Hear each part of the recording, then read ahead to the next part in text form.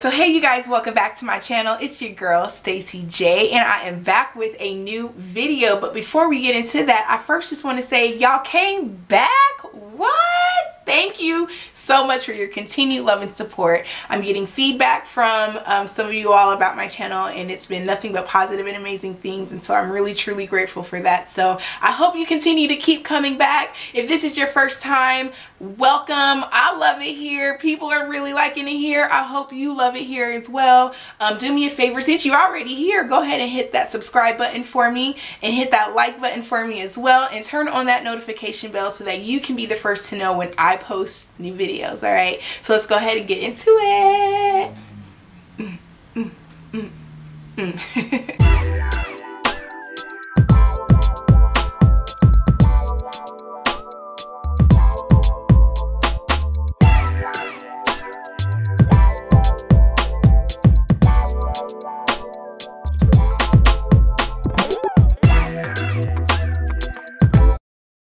So for years, for those of y'all that know me personally, y'all know that I've been in the restaurant business for a very long time, and I've had the opportunity to be a restaurant manager 2 times at 2 separate restaurants. And a part of my duties as being a restaurant manager was hiring staff. And so, you know, you have different types of employees. There's usually 3 main ones that you see. You'll have your star player, and that's somebody that comes to work early. Uniform always looks amazing. They're extremely dependable, reliable. They go above and beyond for their teammates. They go above and beyond for guests.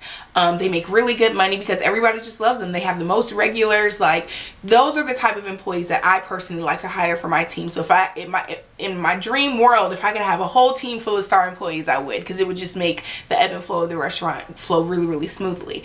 And then you have another type of employee, which is, you know, I think the category that most people fall underneath, and that's just your average run-of-the-mill, middle-of-the-road type of employee. You know, they're going to do their job, they're going to follow the rules, but you know, they're not doing anything extra. They're not going above and beyond. They're not adding a little extra razzle-dazzle or anything like that. And in certain jobs, that's actually a pretty cool employee to be, because you know, you're not dealing with hospitality or dealing with, you know, outside customers or guest services or anything like that. And so that actually is probably the best type of employee to have, somebody that's just going to come in, do their job, and leave, you know. And in restaurant world, those type of employees I like to encourage to, you know, and turn them into star employees. So that is what I really like spending my time and energy doing. Sometimes you would have the misfortunes of getting this next employee, and that is your can't get right employee. And y'all know exactly what I mean by can't get right. I've never called anybody that to their face, but y'all know exactly what I mean when I say that. And it's literally what it sounds like. They just can't get right. They can't get to work on time. They can't get their uniform together. They never come prepared. Once they are at work, they, you know, they're bumping heads with their teammates. You know, they really have issues with management because they don't like following the rules. They kind of march to the beat of their own drum, do their own thing, and it's against the grain of how the actual function and flow is of the restaurant. You know, most of the restaurants that I've worked at have an incredibly high standard of how they want their servers and their employees to be, and the can't get right doesn't come anywhere near that type of standard. But what ends up happening and how they end up getting on the team is they interview well, and most can't get rights come with a representative, and so they'll interview like they're a star employee, and hell, they'll even have you thinking they're a star employee, and you like, okay, this is cool, I like this, they're training well, they're getting along great with everybody. And then it's like all of a sudden overnight, after about 90 days, that's why most jobs have a 90-day probation period, because, you know, because we have all figured out by now that that's how long it takes for the actual person to show up and the representative to expire, right? And so for me, to eliminate even hiring a can't get right, I would do my due diligence during the hiring process. So I'm looking through resumes, and I'm contacting references, and I'm really going through their work history and asking them questions about their server knowledge, food knowledge, liquor knowledge, you know, throwing questions at them like, what would you do, case scenarios, you know, just to see like where they're at, and just kind of gauge. And over time, I developed really kind of honing in on like who would be a great fit and who wouldn't be. But every once in a blue moon, can't get right will slip through the cracks and end up on the team. And then, you know, 90 days later, we're now having to deal with, you know, trying to figure out if this is the best fit for them and for us and, you know, everybody involved, right?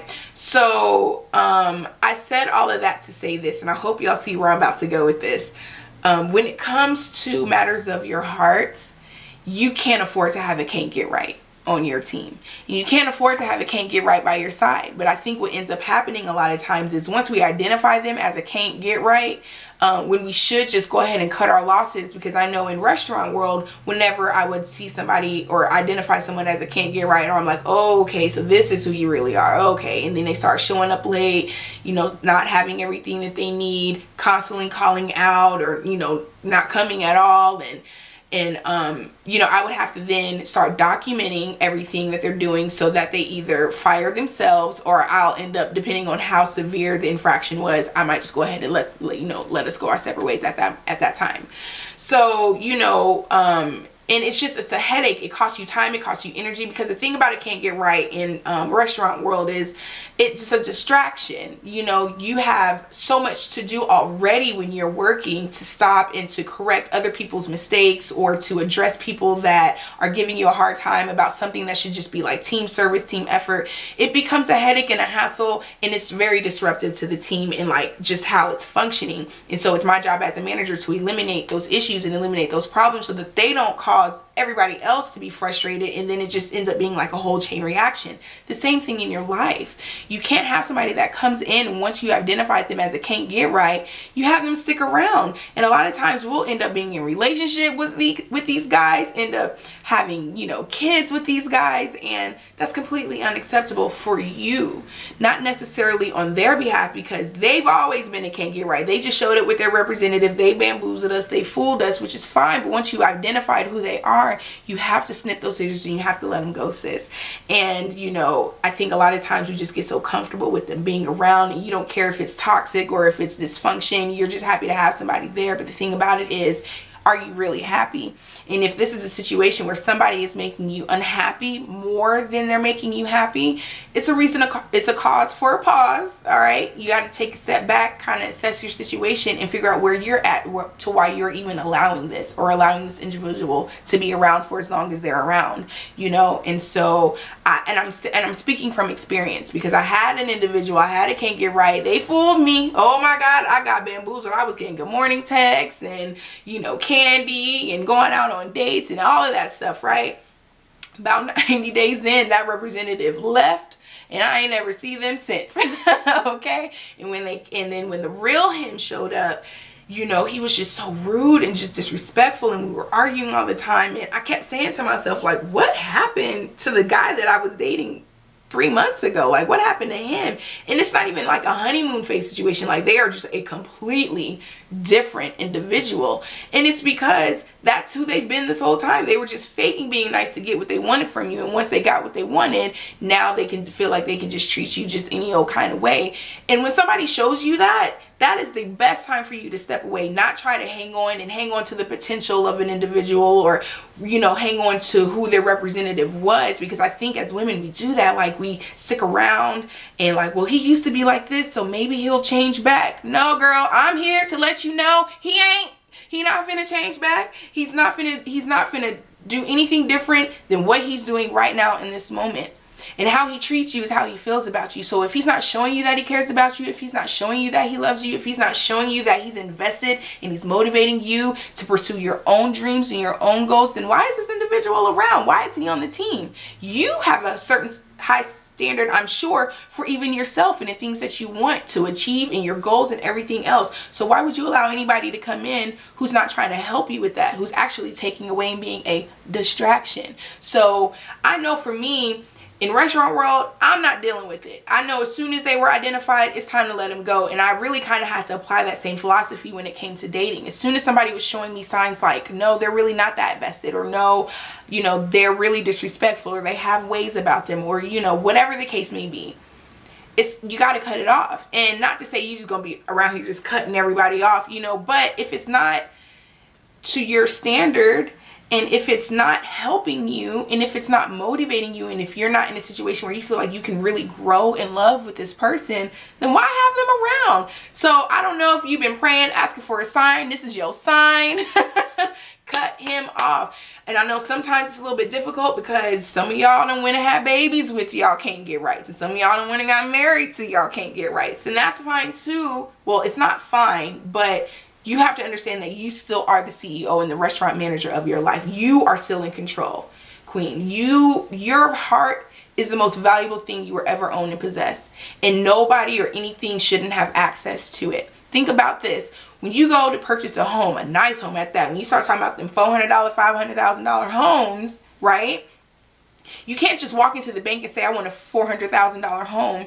And then they go, okay, here's the loan. Go purchase your home. No, they're about to ask some questions. They're going to vet you out. They're going to, you know, what's your background check? What, you know, they're going to do their due diligence. They're going to vet out you to make sure that you qualify for that home loan. Same thing if you wanted to purchase a car. You're not just going to walk on a Mercedes car lot and go, oh, I like that. Yeah, go ahead and give me that CLA 250. I want that one right there. And they just hand the keys over to you. Absolutely not. No, you have to go through a vetting, especially if you're financing your vehicle. Now, if you walking on the lot with some cash money, go ahead, big baller, I ain't mad. Hell, buy me one too, okay? Please and thank you. But, you know, if that's not the case and you have to finance, yeah, they're asking questions because they got to make sure you qualify.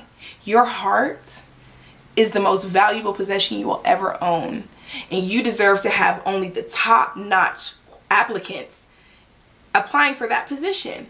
And then it should only be those star players. It should only be those ones that are going above and beyond, doing the extra, making sure that you're good. And of course, you got to do your due diligence and be the same for them in return. But it's a equal partnership.